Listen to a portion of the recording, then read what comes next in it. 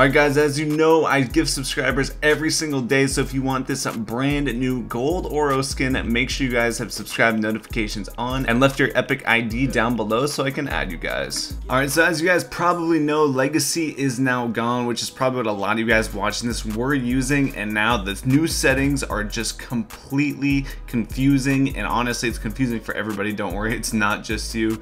There's a lot of like nonsense in there and it just doesn't really make sense, so I'm going to try and help you guys go through it, understand it, and figure out what's best for you. So basically the most important setting, you're going to want to come all the way over to the controller and then all the way down. This is literally the main setting. I don't know why it's all the way down here, but it's the look input curve and whether you want linear or exponential.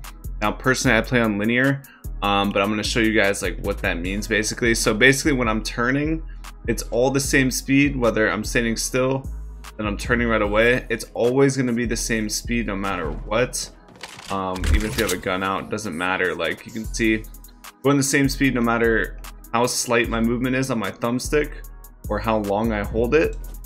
Now if we go over to exponential, which is what, if you were on Legacy before, basically Legacy was a form, like it had an exponential look input curve, so you might be used to this, but you'll see it's kind of hard to show. You kind of have to do it yourself if you really want to feel the difference. But basically if you just tap your thumbstick lightly, it goes a little bit slower and then it'll start going faster, so it'll ramp up a little bit. So the reason that it does that is because when you first go to aim down sight on somebody, it's going to be a little bit slower, you know, so it's a little bit easier to aim. But if you're trying to go over it quickly, you can still get over it quickly. Now if you want to understand what I'm talking about, it's really best if you just go into creative and try it. Like the most noticeable way I can feel it is when I'm like doing this sort of thing, where you do like a double edit, because you'll notice you have to like move your thumbstick way more to get those like two squares up right away. Where linear,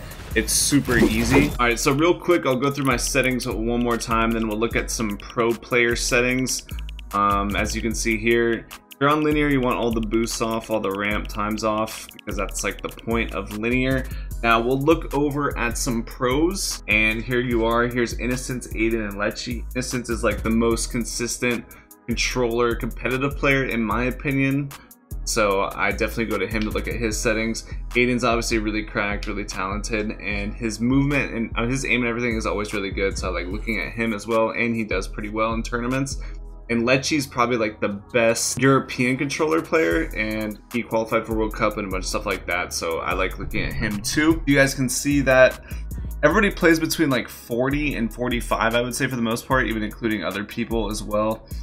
So you want to stay in that range, and kind of depending how you feel personally. I think Innocence build mode and edit mode's a little high, like that's why I'm in the middle of like both of Aiden. So I would say you want around a 2. That's just my opinion. You can see the ADS, everyone's between 10 and 15 as well. And a lot of people play between like 10 and 11 to be honest, so I would probably go more around there. And you'll see the one weird thing is Lecce, he uses horizontal boost, and that's so he can have like really accurate aim when he's first ADSing and he's just doing super slight movements. That his aim assist and his aim in general is going to feel like way better because it's so slow. But if he's trying to turn fast, he's got that little bit of boost to help him out. So he's kind of almost trying to get like the benefits of exponential, and he plays on a really high build. I don't know how he plays that. I'm guessing to make up for a little bit low of a look horizontal vertical speed. So yeah, if you're on linear, you definitely want some settings kind of like these. Alright guys, so if you want to play on exponential, which is closer to the Legacy, which you're used to, honestly I would firstly suggest you just at least copy unknowns at first and start with that, and then tweak it to your liking.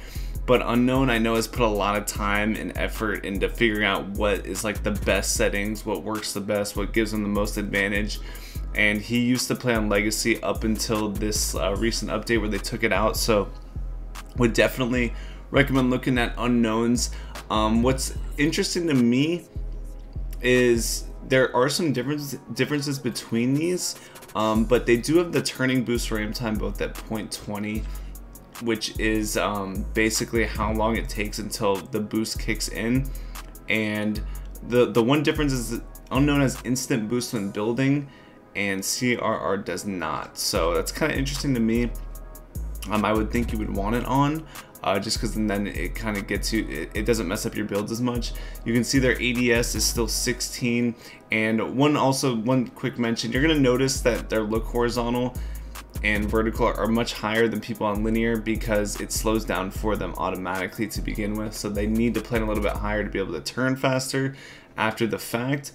And you can see their look dampening time is both on 0, so they don't want any added delay between the already exponential curve, and they both play on 10:8 dead zone. One thing that's wrong is that Unknown actually plays with enable foot controller off, and to be honest, I'm not exactly sure what it does. I heard that it's like a delay between when you start like fully sprinting, so I think you want it off, and Unknown actually does have it off and not on. I screwed up the screenshot.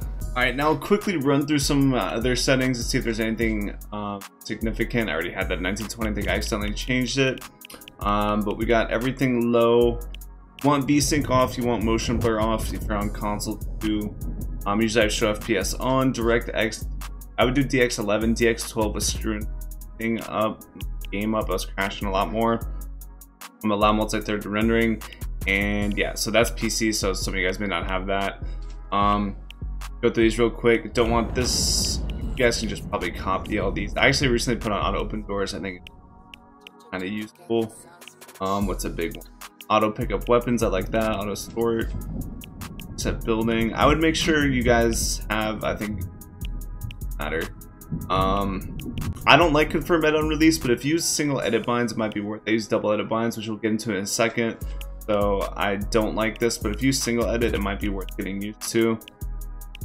And this is a big one. If you don't have this on, make sure you turn. And let's see. HUD scale, put it down 100%. Like, I have mine at 70. Make sure you put it down, because if you go from 70 to 100, you realize how big it is. Everything is on. You can put on the net debug stats if you ping. Not on by default. We have the mouse settings, and I showed all the controllers, the main one, and all of these. You want 3D headphones on 100%, makes a really big difference. What else we got?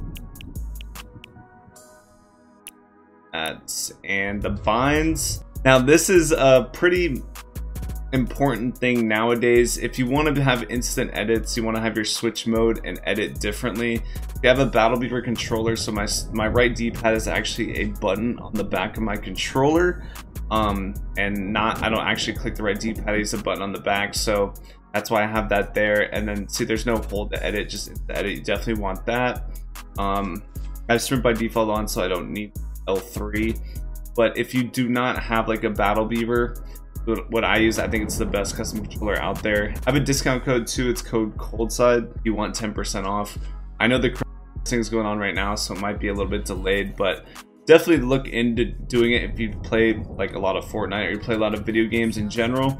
But anyways, if you don't have one of these custom controllers, I'd make your L3 edit and then keep your circle and switch mode. But other than that, yeah. See all that there. I like my traps on R3 instead of square. It's easier to press than taking my finger off the joystick, so that's a good one. And then I rotate with the touchpad. I recommend doing that too if you get used to it. And then I have L2 as reset and L1 confirm. Having my L1 confirm helped a lot with the quickness of like double edits and stuff, so I would recommend doing this if you can get used to it. Play some edit courses and stuff. Definitely think it's worth. And then you got the dead zone. Obviously, dead zone's actually big. It actually affects how your sensitivity feels a lot. So make sure you guys are copying the dead zone too from other people if you're copying their sense you're using.